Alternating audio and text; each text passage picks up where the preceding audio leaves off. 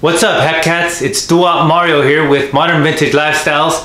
I've got another Hepcat Essentials video coming for you, and it's on the sport jacket or the sport coat, as famously worn by Elvis Presley.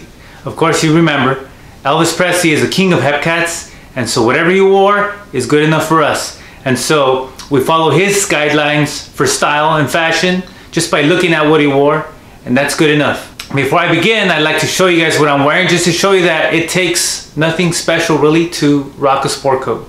Take a look at what I'm wearing. I'm wearing just a regular 50s shirt with the neck loop and a nice long rounded collar.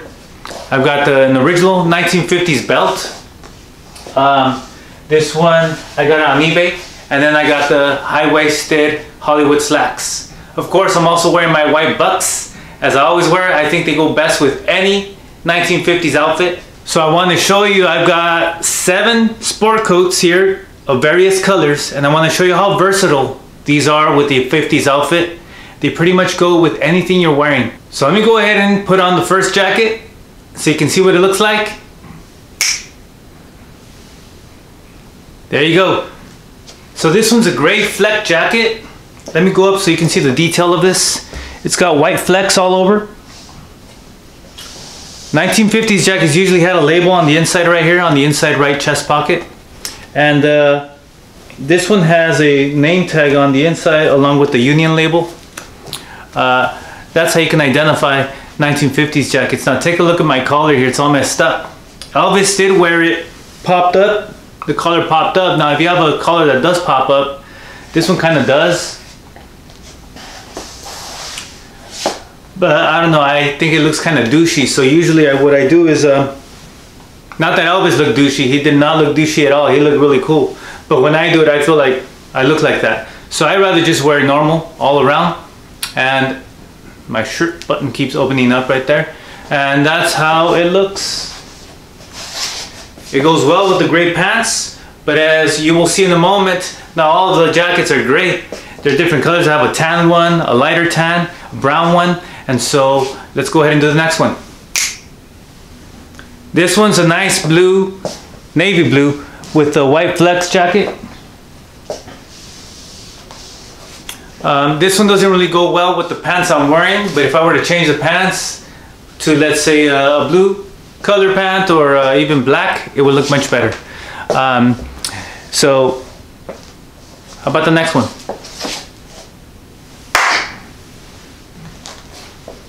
This one looks much better with the outfit I'm wearing.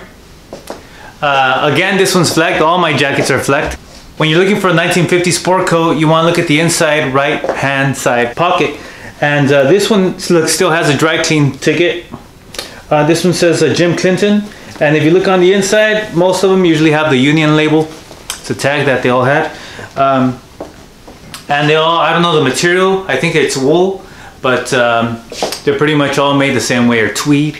I don't know the fabric, but I know what it looks like. Let's do the next one. So here's the next one, lighter color and also with flex. I'm telling you, the Hepcat really looks after Elvis Presley and his style. Elvis Presley, you see him on stage all the time performing with a jacket, and later on he would take it off and he'd be wearing whatever he was wearing under, right? But he will always go out with dress pants, penny loafers maybe, two-tone, well, I don't know, whatever kind of shoes he was wearing, and a sport coat. And hey, it always looked classy and elegant. So Elvis Presley, really, all eras, he surpasses everyone in fashion. So hey, why not? 1950s. This next one is black, and although it goes well with the pants, the shirt doesn't really fit. Or if I keep the shirt, I would have to change the pants to maybe some black ones.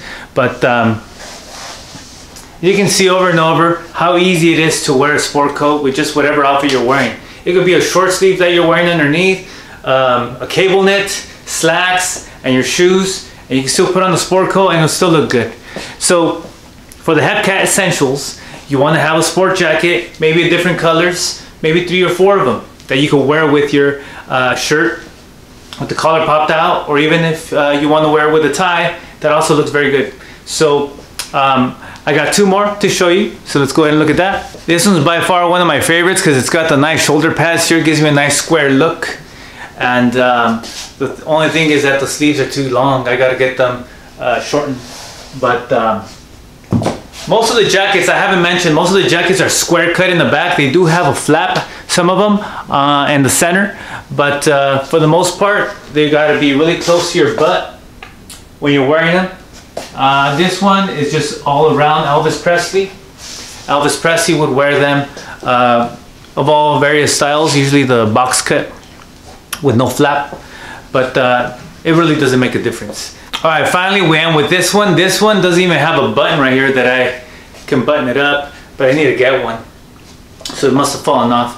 But this one is the last one. Again, it's flecked. And as you can see, every single jacket pretty much look good with this shirt. It may have been the pants that don't match well, but that's why you have different color pants. And you wear them with, you know, whatever goes with the jacket too. But the jacket and the pants don't have to match. They could just be a different color and it'll offset it. It'll look really good anyway. And so as you can see with the ones that I wore today. So that's pretty much it, guys. As far as finding where to purchase these, you want to go to a vintage shop. They'll have them for about 50 bucks and up, depending on the design or the, you know, the flex. Or the flea markets, you could get some for 20 bucks, 25 bucks. You just got to know what to look for. And they're pretty easy to spot. Again, you just look at the inside chest pocket and the label, and then a Union label somewhere in one of the pockets. And that's pretty much it, guys. Thank you so much for watching, and we'll see you again next time.